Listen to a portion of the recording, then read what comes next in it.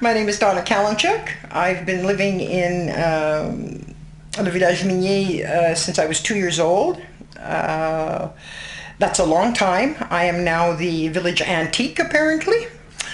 I grew up here with a contingent of Europeans of different nationalities. There were Germans, there were Polish people, there were Russian people, there were a lot of white Anglo-Saxons, there were English, there were Scottish, there were British.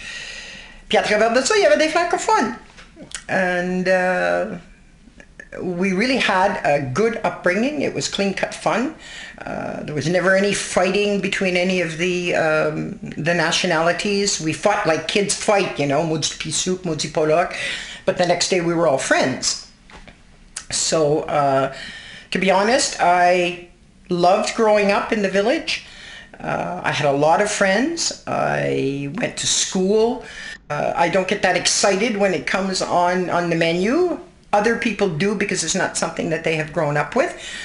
The only thing that I never got that other people got, well, I'm not sure if all the other Europeans got this or not. I only had Christmas gifts once.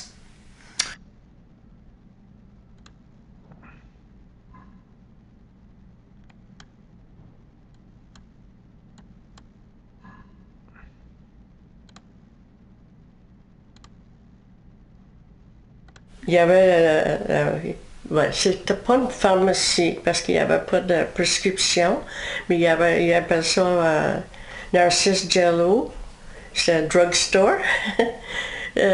Puis il y avait il vendait pas des médicaments parce qu'il n'était pas pharmacien, mais il y avait beaucoup d'affaires dans la pharmacie. Les enfants du village, là, ils adoraient ça parce que M. Jello.